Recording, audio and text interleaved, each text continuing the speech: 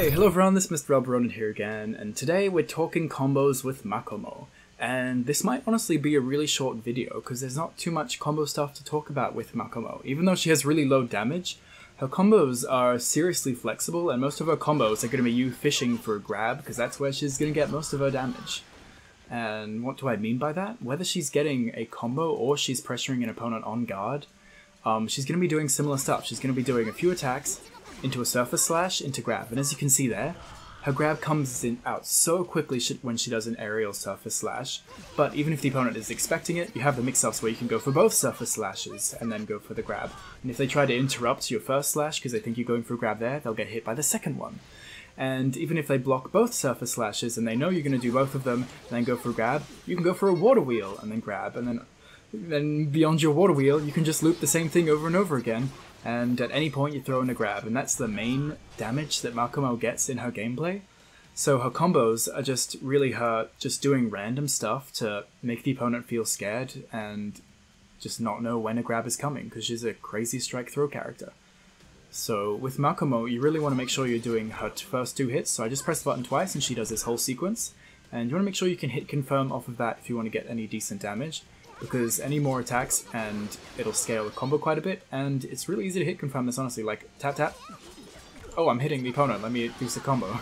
It's like, tap tap, oh, he's not blocking, okay. We go to combo. So a combo could look something like this. Oops.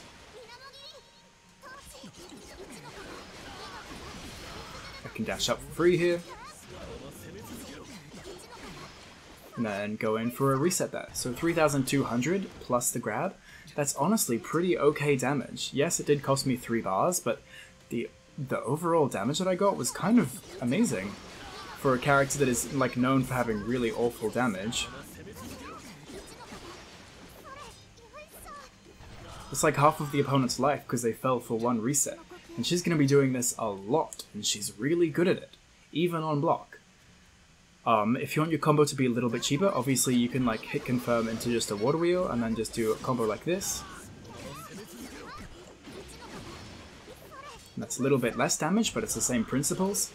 And the same thing is going to basically apply to no matter what hit you're going to get. Excuse me. So the two main ways she's going to be ending her combos is either in an aerial water surface slash for the reset that's practically unavoidable, or with a water wheel to build meter back, because she can spend a lot of meter on her combos accidentally. Like a really good combo of hers is something like this off of a raw water wheel. Oops.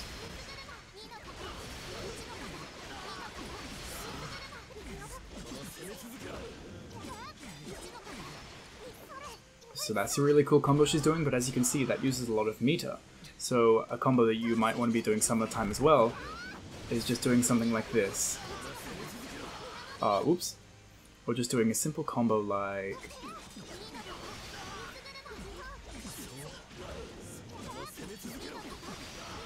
that, where she ends in a water wheel, because then you get a hard knockdown, you get to build a bunch of meter back, so that you can go for more crazy combos where you just go special, special, special, special, special, and get a big chunk of damage, and then go for a reset.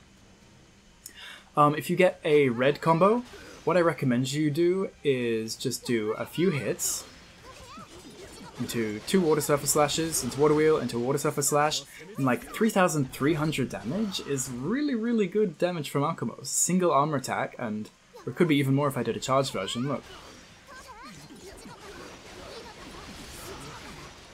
3,700 damage plus the grab, like that's over half of the opponent's life for a nearly unavoidable grab reset.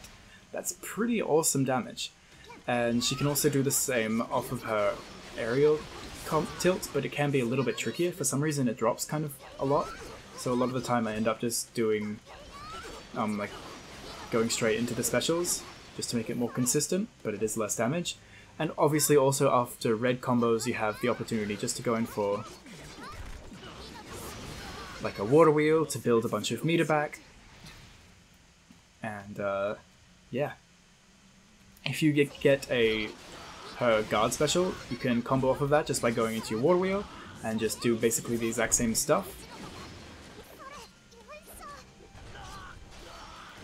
And if you're thinking, wow, the grab at the end might get a bit, repetitive. What if the opponent blocks that? Trust me, they don't. I've been using Makomo and played, like, a solid, 10 matches with her in the last, 2 days, and no one that I have fought has blocked this grab consistently. I think one person jumped away from it a few times, but people just, don't do anything about this grab, so it's free damage for you.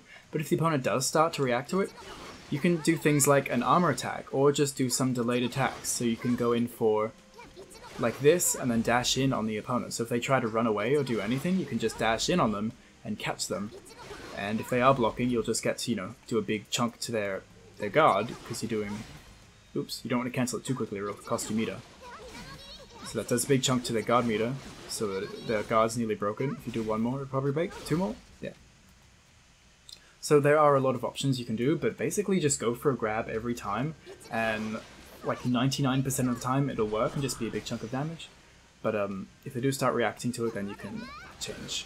But basically that's it for Makomo, and combos wise. With her ultimate, unfortunately you're not going to be using it too often, just randomly, because she doesn't have any opportunities to combo into it apart from her straight combo or her up combo, but you don't really cancel it at the very end, which is sometimes why you would want to do the up combo, in case you don't have time for this whole Beyblade thing at the end.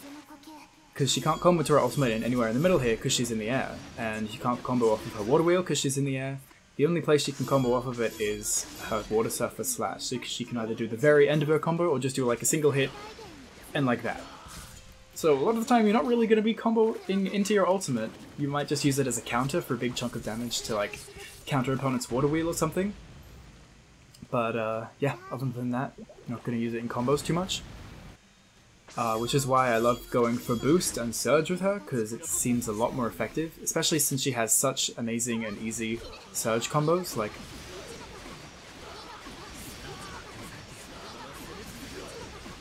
stuff like this, and then going for a reset. I could have done a little bit more there, but even that is a big chunk of damage.